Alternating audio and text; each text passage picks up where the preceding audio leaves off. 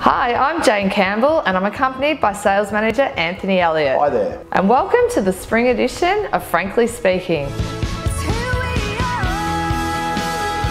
Now, how's the sales market going, Anthony? It's been a really busy winter leading to this spring market. We found we had some really good results throughout winter, off market and on market. But what we're finding at the moment is our clearance rates are very high at 77%, considering this time last year at 64%. But what we're finding is a lack of stock in the market across the board in the Moonee Valley area. So if you're thinking of selling this spring, feel free to give us a call as we have a number of active buyers ready to go. And as you can see, Jane, we're sitting in one of our premier listings coming into the October market. This property here at 12 Taylor Street Moonee Ponds goes to auction on the 5th of October at 10:30. We've already had some really good buyer activity on this property, so check it out on the link below. And over to you, Jane, how's the rental market been performing?